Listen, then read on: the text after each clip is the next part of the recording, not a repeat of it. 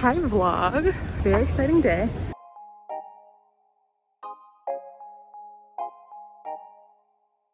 I am on my way to shoot with my boss. Why am I out of breath? And I'm shooting semi-nude, fully nude, who knows how nude, with my boss. Sounds like it's creepy, it's not creepy at all. We agreed on this like a long time ago. I'm a grown-ass woman. I'd be naked on the internet anyways. It's in part for Momotaro, in part for a showcase she's doing, centering queer folks. It's gonna be really exciting. Obviously I'm a little nervous, mostly nervous to model, but I thought I'd take this opportunity to talk about my relationship with my body and how that relates to my sex life. I do think part of my journey into becoming a sex educator had to do with the fact that, you know, I just love being naked the way that I was raised.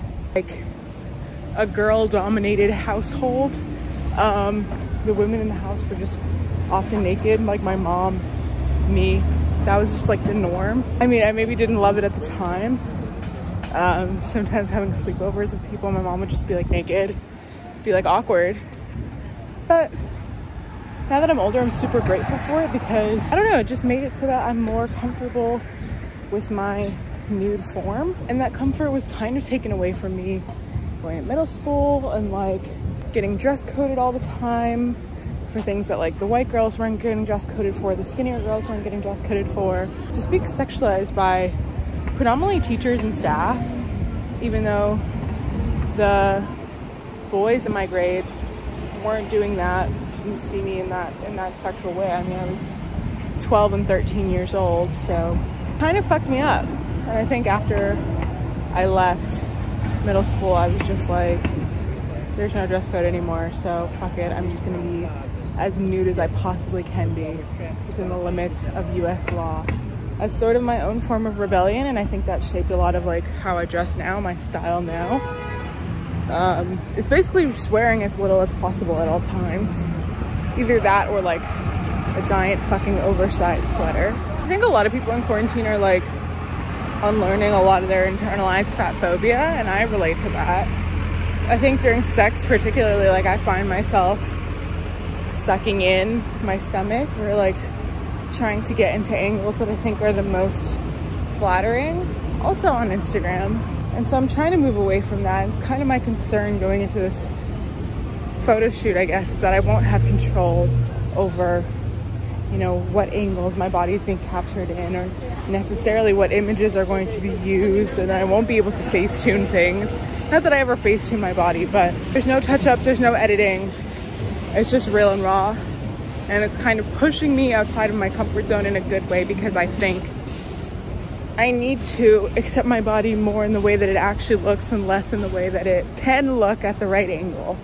And, you know, I love more than anything and when people DM me or text me, just that the way that I dress, the way that I am, the way that I present myself inspires them to show a little bit more skin and be a little bit more comfortable with their form. But like, it's a journey for me too. Like, I'm not fully there by any means. It's not like a set destination. Like, some days are obviously going to be better than others. Anyways, I'm at my boss's house. We'll see how much behind the scenes footage I can get without being weird.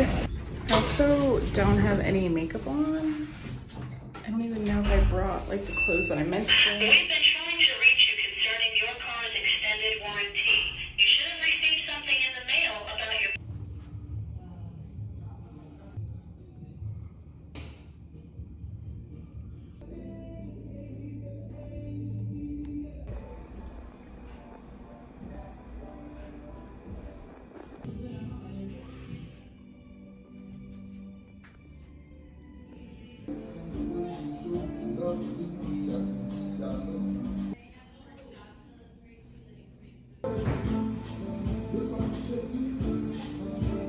Here we are quite a bit later. It's been a couple weeks. I am back in Cambridge. I bleached my hair. I have a shit ton of makeup on. I kind of look interesting.